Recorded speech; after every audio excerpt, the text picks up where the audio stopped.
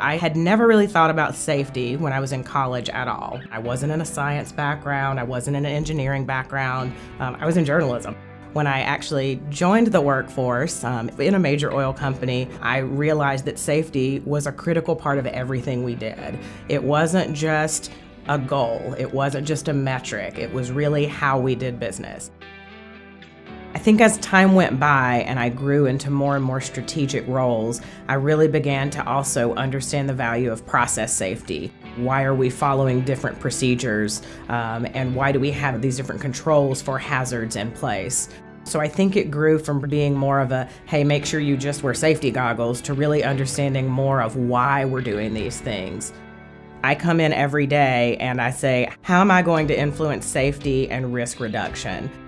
Through the work that we've done in Enablon, we've been able to pull in inspections in multiple areas. We've been able to pull in environmental permitting, incident analysis, and we're really beginning to see results of having all that data in a single solution and being able to do analysis and trending to identify correlations that we may not have previously realized.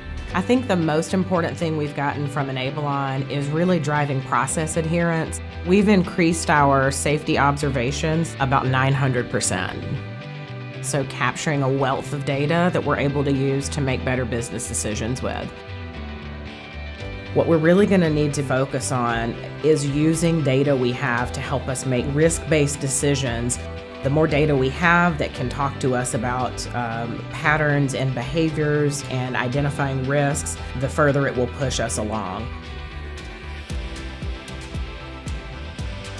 Safety is very much a part of who I am. It's very important to me that I'm doing safe practices and that I'm following standards when I'm at home. I definitely think that the focus on safety that I have at work has translated over into my personal life as well.